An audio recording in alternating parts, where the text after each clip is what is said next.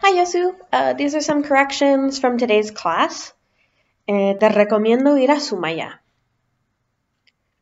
I recommend going to Sumaya. I recommend going to Sumaya. Lo tengo que inventar.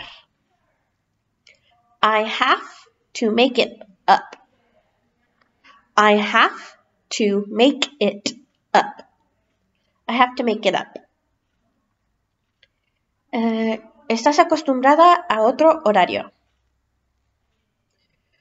You are used to another schedule. You're used to another schedule. Un horario rígido.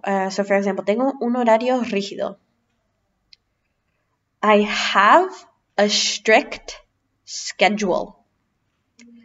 I have a strict schedule. ¿Cómo se escribe? How do you spell it? How do you spell it? Okay, today we learned a phrase for convencer a alguien. To plead your case. To plead your case. Es una manera más relajada de hacer las cosas. It's a more relaxed approach. It's a more relaxed approach. Contactar con alguien.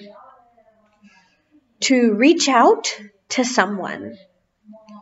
To reach out to someone. Dime con un día de antelación. Tell me one day in advance. Tell me one day in advance. Un pasajero. A passenger. A passenger. Hace un poco de frío. It's slightly cold. It's slightly cold. All right, that's it.